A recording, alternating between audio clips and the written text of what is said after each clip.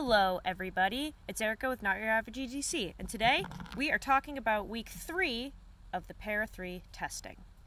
We are almost at the end, guys. It has been a journey.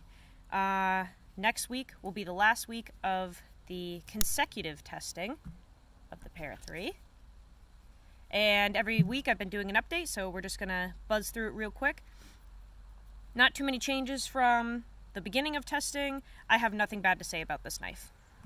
Nothing. It is a killer EDC knife. Borderline hard use. I have been doing everything with this knife, and it is outperforming my expectations by a long shot. I really thought I was going to break this, or that it would fail, or that I would just hate it, and I'm obsessed with it, and I love it. I have still only sharpened it once. I'm probably going to sharpen it tonight. Maybe not sharpen, actually. I'll probably strop it tonight. And I would be really surprised and excited if we were able to get through this whole testing with just one sharpen. Like, that would be crazy. This steel is great. Ergos are fantastic. A lot of people have been messaging me saying that this palm swell right here, they don't like it. I have not had an issue with it at all. It's very comfortable, never gets in the way when I'm holding it like this or like this. Any which way, doesn't bother me at all.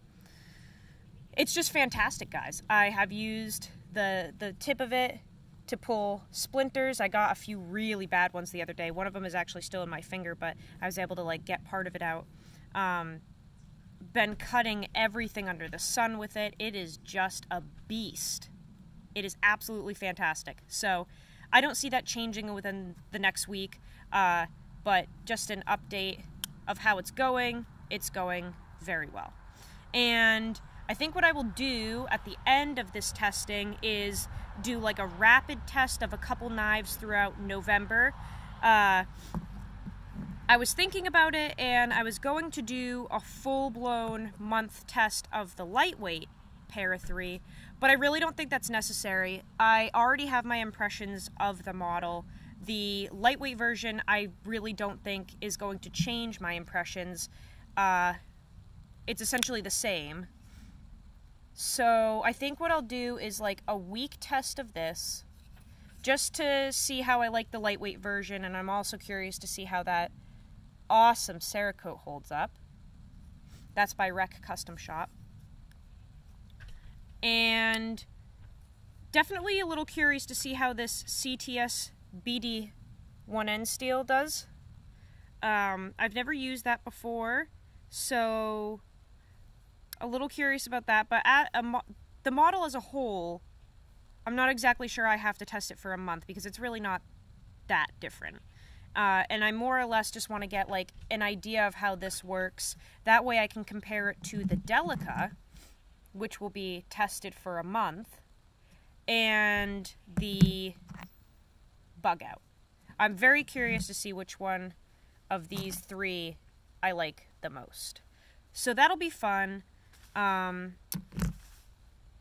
think I'll probably carry these two for a month straight and just get an idea with this one for a week. But we'll see. We'll see what happens. Those are just ideas rolling around in my head. Let me know what you guys think down in the comments. If there's anything in particular you want to see in November, but I think that would be a good plan. But honestly, if you've been on the fence about a Para 3, like, just grab one, dude. These things are sick. I'm so glad that I listened to you guys and gave it a third try, because the first two left a really bitter taste in my mouth, and this one I'm just obsessed with. Like, this is such a badass knife. I love it. So, yeah, just wanted to do a quick update. I gotta go walk the dogs. It's cold out, and it's a very busy day. So, quick video for today, but again, yeah, let me know what you guys want to see down in the comments. It's just between these choices for now, because I gotta get that testing out of the way for these. I really need to just get all of these lightweight FRN knives out of the way. That way we can test some of that really fun stuff that I have out back, like the Headless Horseman and the Mini Crooked River. Those will be fun. Anyway, guys, have a great day. Hope your weekend was awesome, And as always, you can guess what I'm going to say. Use your shit. Have a good one.